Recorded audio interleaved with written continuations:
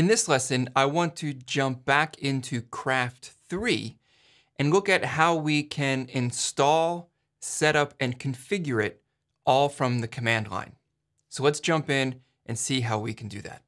Now, the first thing that we need to do is get Craft installed. Now, in Craft 3, we are going to do that via Composer. So first we want to make sure that we have Composer installed. If you don't, check out my video on installing Composer, as well as on installing Craft with Composer. But we'll run through that really quickly. So we're going to do Composer, create project, Craft CMS -craft. And we're going to install it in our current working directory. And as I record this video, it's still in beta. So we will pull down the stability for beta.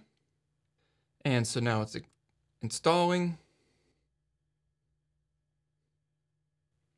All right, and we get this nice Craft CMS welcome screen. And as you can see, down at the bottom, it says, welcome to Craft CMS. Run the following command if you want to set up Craft from your terminal. And that's exactly what we want to do. And it's Craft setup. So I'm going to do /craft setup. First thing it asks me is, what is my database driver? Well, I'm going to use MySQL in this chance.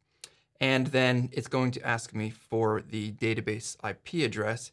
In this case, it's 127.0.0.1. I'm using MAMP Pro, and I know that my port is 8889. My username is root, my password, and the database name is Craft CLI, just a test database for this lesson.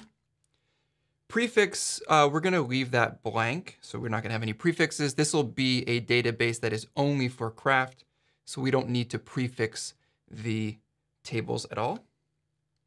All right, so it tested our credentials. It saved those credentials to our .env file, so our environment file now has those credentials in there automatically. We don't have to edit that ourselves. And are we ready to install Craft? Yes. So let's see, admin can be our username and the email address and the password. And we'll confirm.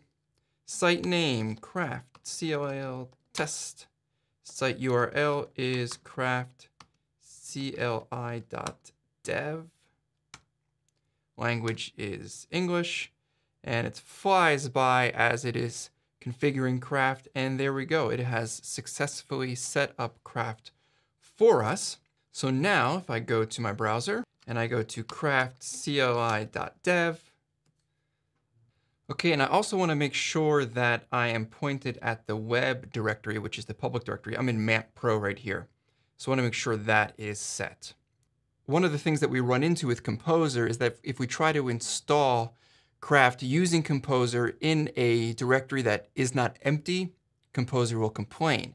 So if I went ahead and created that web directory and then pointed MAMP Pro or Valet or whatever it is that we're using for local hosting there already, then it would complain. So I just have an empty directory and I just go back and point it to web. And now if I go to my browser, go to craftcli.dev/admin, you can see we are now presented with our control panel login. Put in the credentials that I used when I was in the command line. And then here we are. Craft is installed and configured. And you can see it has the information that I put in when I configured it via the command line. So that's how easy it is to install and configure Craft all from the command line. One other thing that we can do from the command line is install plugins. So let's see how that works. So I'm here on the GitHub page for the Amazon S3 plugin for Craft. Now, one thing to note is that remote assets in Craft 3 now require plugins. So you would need a plugin for Amazon, for Google, for all the other ones that are available. So for Amazon S3, we need to download this plugin. So we can do that from the command line. We can say Composer require Craft CMS and then AWS S3. So back here, I'll put that in. So we're going to add that to our required dependencies for this project, which is important. That way, when it's rebuilt on another machine, it will include that. And now if I go to craft and then help, you can see we have some help here, and one of them is install/plugin. So let's to craft install/plugin, and then we need to put in the name of the plugin. And there it is, AWS S3 successfully installed. Back in our control panel, if I go to settings and then to plugins, you can see it is here and it is already installed. So why does setting craft up and installing plugins from the command line really matter? Well, first of all, it means that it's scriptable now, especially if you need to do things on deploy. Let's say you need to install plugins every time you deploy, maybe for a special environment. Maybe it's a plugin that runs a test or does something special in a certain environment. It's nice to be able to run that from the command line via a deploy script or some other, post receive script or whatever it is.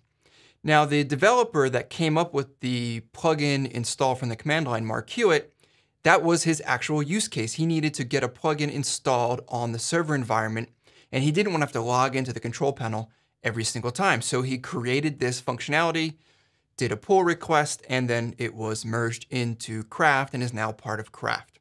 So check out both setting Craft up from the command line, which is dead easy, and then also if you need it, you can now install plugins from the command line as well. Thanks for watching. I'm Ryan Ireland from Majingo.com, and I'll see you on the next video.